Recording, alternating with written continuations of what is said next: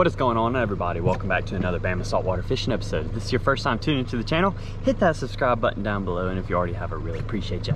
I am in the mood for some fried fish po' boys today. I already have the ingredients for the po' boys, I just need the fish. So I got a lot of frozen fish at home, but I'd like to go out and try to catch some fresh ones. So I'm gonna try to catch anything that I can eat that's edible and tastes good, such as mangrove snapper, speckled trout, maybe redfish. And if you're in the South, you know how everything's freaking wet in the morning. See how dry my windshield is now? Because I use these Better Boat dry towels. It's just a synthetic chamois. All it is a super absorbent towel, and I wipe up my seat, wipe up my windshield, my whole dash, my whole steering wheel here, and that makes a big difference in the morning when you don't have to sit your butt in a wet seat. So definitely go check those out. I'll link that down in the description below. This will be very fun. Stay tuned. Let's get into some exciting fishing adventures. All right, it's still pretty dark, but I'm gonna be starting out throwing this Zuri Topwater. This is a top knock pencil in bone. I have 20-pound monofilament leader because when you're using a Topwater, you wanna use a mono leader because it floats. I'm throwing this on a Penn Clash 2 4000, 20-pound Zuri braid, and then a 7.5-foot medium fast St. Croix avid inshore rod. All right, I'm gonna take this Zuri Topwater and see what we can do here.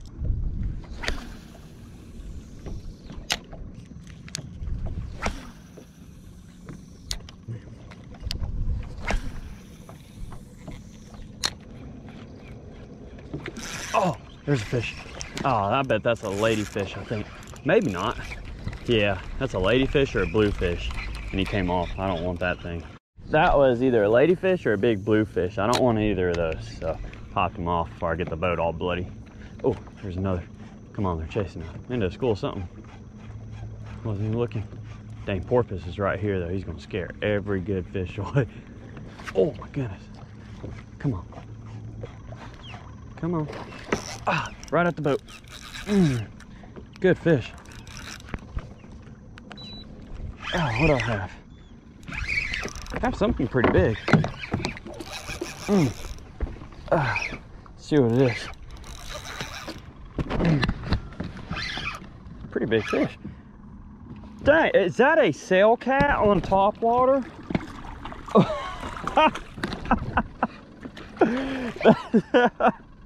That is a sail cat on Topwater, dude. No way, man. That is a big old sail cat too. On my Zuri plug. What? That is crazy, man. There you go. Man, that's the last thing I expected.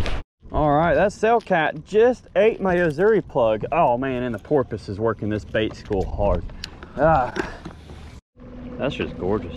The sun hasn't even risen yet. It's beautiful.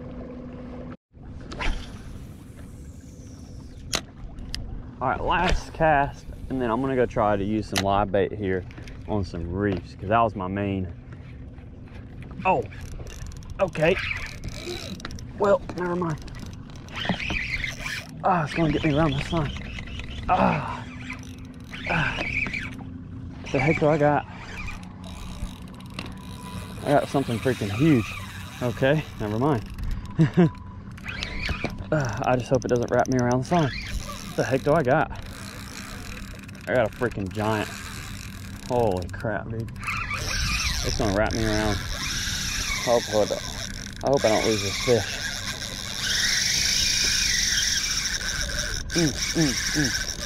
It's gonna wrap me around that sign.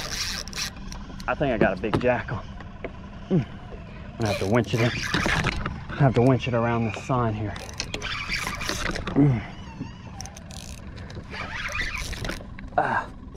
I just want to see you.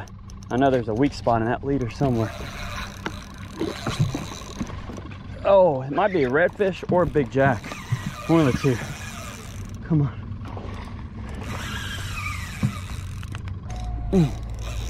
It's a big old fish.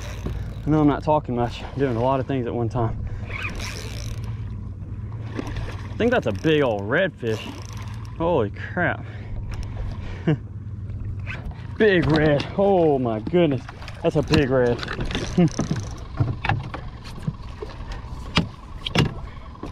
Big redfish. He's in the boat. Heck yeah, dude. That's a giant red. Whew. All right. check out this freaking redfish. This thing's huge. I'm gonna get it back in the water. I wanna keep it out of the water as least as possible. But golly, what a beautiful fish. Check that out. Okay, this is awesome. All right, time to get you back in the water. Oh, there it goes. Bye-bye, big, beautiful redfish. What a freaking stud fish. All right, I'm done for that one. I'm gonna head over and use some live shrimp because that was freaking awesome. And that redfish was on this Zuri top knock pencil. You can see I'm still kind of shaking because I was about to lose that fish. But on this bone colored Zuri top knock pencil, I'll include it down in the description below if you want to pick one up. I love Zuri baits. You see me use them all the time. And this bait right here has paid off this morning.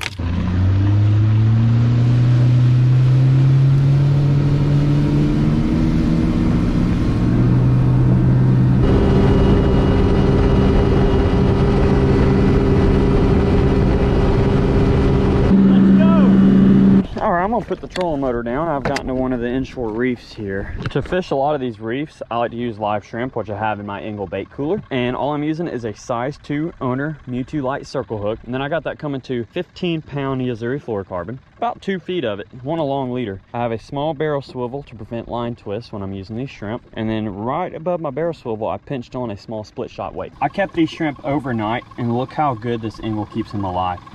So one just jumped out on me, so I'm gonna take him. All right, now I'm gonna head hook these right behind the horn so they can live a long time until they get eaten by something.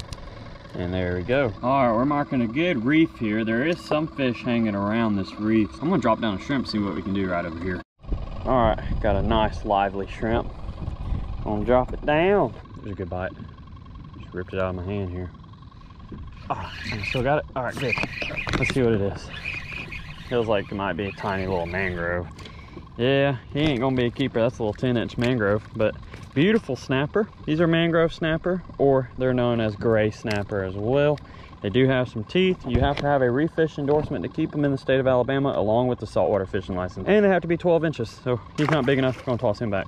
Switch to a popping cork, and I'm gonna put this live shrimp on this popping cork here. I'm just using a size 1 owner hook, and then 15-pound Zuri fluorocarbon, a small little split shot, and then a bomber titanium popping cork. But we're just gonna toss this popping cork out by these docks. See if we can pick up some sort of fish here. All right, got him, whatever it is. Let's see what he is. Yeah, he's got some weight to it, so. Curious. Whoa, nice mangrove. All right. Oh yeah, that's a keeper right there. All right, these mangroves have to be 12 inches, so let's measure them, but I'm pretty sure this one's a keeper. Heck yeah, nice keeper mangrove. He's going in the cooler, and he's gonna be our po' boy fried fish fillet.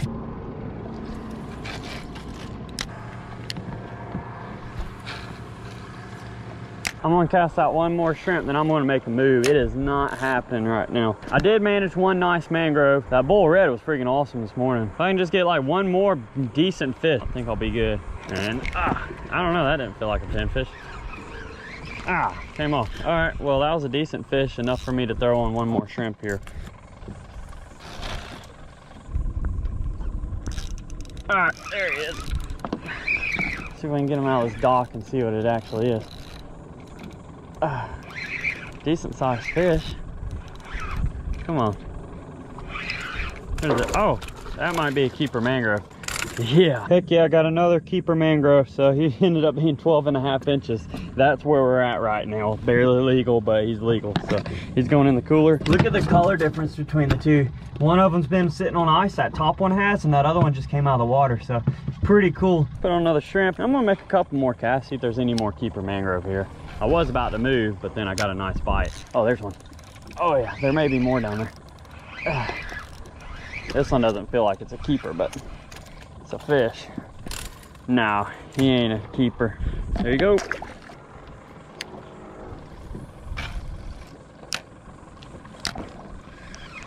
Okay, there's a decent one. Yeah, that's what I want. Come on. Be a keeper. Be a keeper. Oh yeah, that's a good one. Barely, but he is 12 inches, so he's going in the cooler. Heck yeah, man. So now that I got some fish that I'm keeping, I'm gonna take some salt water. This is bay water, but it's salty enough, and mix it in with my ice. And all that salt water does is it makes it slush in here. So 100% of the surface area of these fish are touching something really cold. It brings down that temperature of that eye, and your meat will be a lot firmer when you get home and start cleaning them. Alrighty, I got 3 beautiful mangroves, but these are gonna be great on a freaking po' boy if you've ever had one. So let's throw those on ice and head back. All right, it's time to take my fish out. Beautiful mangrove snapper. All right, I have 3 beautiful mangrove snappers. So they're barely legal, you know, 12.5 and 13 inches, but legal is legal. So I'm gonna fillet this up and then fry them up so I can make my po' boy sandwich. All I have here is just a Dexter knife. You've seen it before. They're made in the US, they're very affordable, and you get a lot for what you pay for. Just gonna do a simple cut here, just like you would any other fish, right behind the gills. And then just go through the back here, really easy. And then use my fillet knife to fillet this meat off the bone here. Running your knife right along this bone, their whole bones here. And run it through, but don't cut it all the way off the tail. At least I don't. And then you can flip this fillet over. And what I do is I take this electric Bubba blade. It's a cordless model, the lithium model. I love this knife, but I use it mainly for this reason. That's skinning it. Does a really good job. And there's a beautiful mangrove snapper fillet. Not too much red meat in there. I will go out and trim the pin bones like anything. And I'm just gonna do that for every single one of these here. All right, I got the fillets where there's no skin, no bones, or hardly any red meat in there. I'm just gonna spray them off and take them upstairs and get them ready to fry. It is a nice day, a little bit of a breeze. Okay, I am gonna make a po' boy sandwich with that fried mangrove snapper. Got some vegetable oil, which I already have heating up to 350 degrees in my fryer. Have some fish fry. This one's pretty good. This is a McCormick fish fry. And what I'm gonna do is mix it with some of my Chef Paul's seafood magic seasoning. I have some nice rolls here, sandwich rolls from Rouse's. They're very fresh, very soft rolls. Perfect for a po' boy sandwich. I got some shredded lettuce. I'm gonna slice up this tomato. Beautiful tomato too. Got a lemon to squeeze on my fish. Some Louisiana remoulade sauce. I don't know if I'm saying that right. Added spice is this Tabasco chipotle flavored, which is so good. I'm gonna let my oil get warm, come to 350 degrees. And what I'm gonna do is mix my Chef Paul's and my fish fry together in a bowl. So I really don't need that much. All right, that's perfect there. Got a decent scoop here. I'm gonna give it some of that seasoning. All I'm gonna do is shake this up so it's evenly mixed here. All right, check that out. That is a perfect batter. And I'm just gonna do a dry batter. I'm not using egg wash. Okay, the light's gone off, so it's at 350 degrees. I'm gonna take my beautiful mangrove snapper here. Check that out. And then my batter, and let's fry them. Get a nice good coating on there. All right. There you go. If your fryer is not bubbling when you stick them in, your grease is not hot enough, you need to let it get warmer. I usually do 350 degrees. It has a thermometer on there. Does pretty good. And it'll take about 5 minutes for these to be done because they're pretty thin fillets and a thin batter. Last piece. Luckily they're small fillets, so they were able to all fit in there. You don't want to overcrowd your grease, but you also don't want to only fry one because then it gets too hot. I'm gonna let these fry up and get golden crispy. All right, these fish are almost finished. I have a paper towel inside of a Tupperware here to drain that excess oil off when I put them in. Okay, these fish are done, so I'm gonna start putting them in my Tupperware here. Let them drain off. Look at that beautiful piece. Man, perfect sandwich size. We're gonna let all those cool down and drain while we prep our sandwich. I have sliced my tomato and my lemon, and I have my 2 sandwich breads ready. I'm gonna take my remoulade sauce and spread that out on one of my sandwich rolls here. Smells pretty good. Okay, I'm gonna take my lettuce here, put some on. It's gonna be a little messy. Nothing too crazy. Take my tomatoes, 2 tomato slices. I'm gonna take my fried mangrove snapper here. Literally just caught it this morning, so you can't get any fresher than that. I love fresh fish. And this is still really hot, but this is my mangrove snapper. Gonna put it on there. Beautiful white flaky meat. Kinda wanna try some real quick. Oh man, that's really good. Okay, yeah, now I'm even more excited to eat. Now I want to take a slice of lemon and squeeze it over my fish. And everything that I'm doing is all personal preference. This is just what I'm doing, what I had available. Everybody has their own way of doing it, and this is just my way. Last but not least, I'm gonna take some of this smoked chipotle Tabasco here. Not too much, give it a nice little drizzle here. Now it's ready to eat. Alrighty, check that out. I'm gonna get ready to close it and try some of that. Man, that fish by itself was delicious, so I can't wait to try it with some of that remoulade sauce and everything else in there. I've always eaten po' boys at pretty much every restaurant I've gone to, especially before I joined the Army, and so it's nice to be able to make one at home out of some fresh fish and vegetables. And that adds on to the flavor, is the personal aspect of it. But I'm gonna put the topper on this and try not to burn my mouth with that hot fish, but I'm ready to eat. All right, it's time to take a bite of this with some fish, tomato, remoulade sauce, lettuce, some of that Tabasco. Let's try it.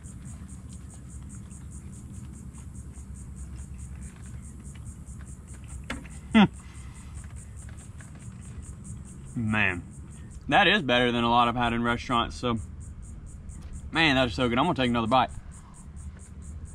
I don't even know if I'm saying it right, but that remoulade sauce by Louisiana, holy crap, that goes on there very nice with the fish, and along with that little bit of that Chipotle Tabasco, just makes it a nice combination. That's better than a lot of restaurants I've had it in. So I'm gonna continue to eat this, and we'll do a closeout on the video because I want to finish my lunch. That po' boy sandwich hit the spot. But this is freaking delicious because I know where that fish came from, and holy crap, is that some fresh tasting fish in there. Mangrove snapper is one of my favorite fish, if not my favorite fish to eat. But I appreciate you watching. If you haven't subscribed already, go ahead and hit that subscribe button down below, and if you already have, I really appreciate you. If you enjoyed this video, give me that thumbs up, that like button down below as well, and don't forget to share this video with your friends and family. Don't forget to go check out my social media pages, Instagram, TikTok, Facebook, all that, to keep up with some cool stuff.